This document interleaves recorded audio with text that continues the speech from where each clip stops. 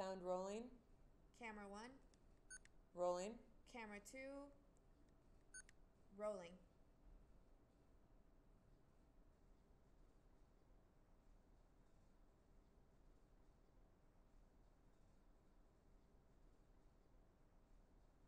My name is Ana López. I am a professor in the Department of Communication, Associate Provost for Faculty Affairs, and the Director of the Cuban and Caribbean Studies Institute here at the Stone Center for Latin American Studies. My main area of research is Latin American film and popular media, which is what I've been doing all my life. My main duties at the university, well, I wear a number of hats. Associate Provost is it's a bigger hat. My cap is the directorship of Cuban and Caribbean Studies. Not because it's a small job or an unimportant job, but it's because I have a very able associate director, and because our activities with Cuba in particular have been somewhat curtailed by politics and by COVID. One and the other. I arrived at Tulane in 1985. I was just finishing my dissertation at the University of Iowa, so it was my first job search. When I went to the other institution where I had an interview, it was up in the north, and there was 6 feet of snow, more or less. A couple of weeks later, I came down to New Orleans, and it was March. It was 70 degrees, not a cloud in the sky, no humidity whatsoever. The azaleas were in bloom, and it was simply gorgeous. I was hired by the Department of Communication, which had just begun a couple of years before. It was a very, very young department.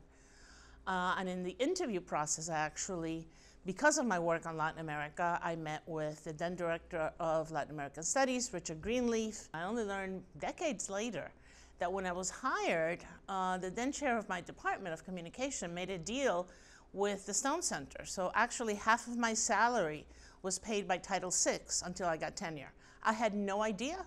All I knew is that all of a sudden I was getting invited to all sorts of things Latin American. I was sort of like thrown into this community, and I enjoyed it, I liked it, but I didn't know what it had to do with my job. It actually was 50% of my job, I didn't know. But throughout my career here, the Stone Center has supported my work, provided for me to display and act in that work and bring students and other faculty from other institutions to events they have supported me in organizing. But there is one in particular that is kind of funny. At the time, I was an editor for a journal, which was called Studies in Popular Culture.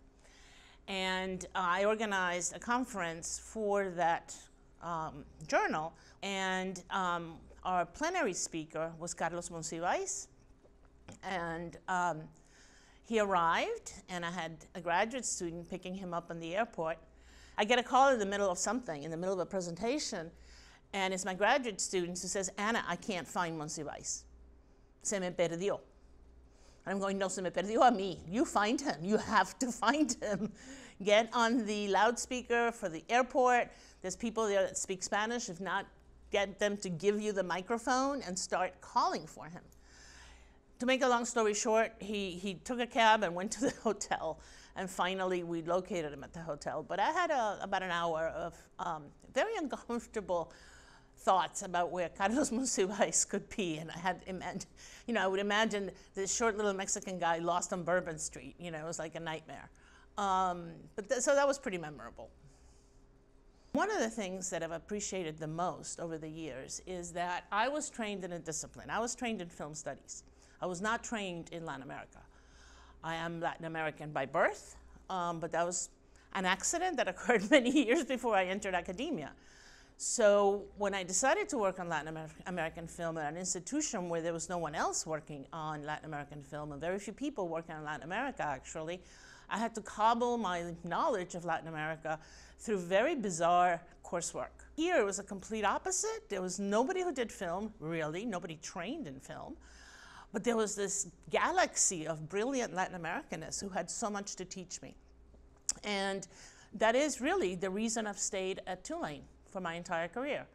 I was invited and offered positions at other institutions that had great strength in film, but very little in Latin American studies. And I've always felt that I didn't need more film. I have plenty. I needed the Latin American studies support system to sustain my own work. We're good? We're good. All right.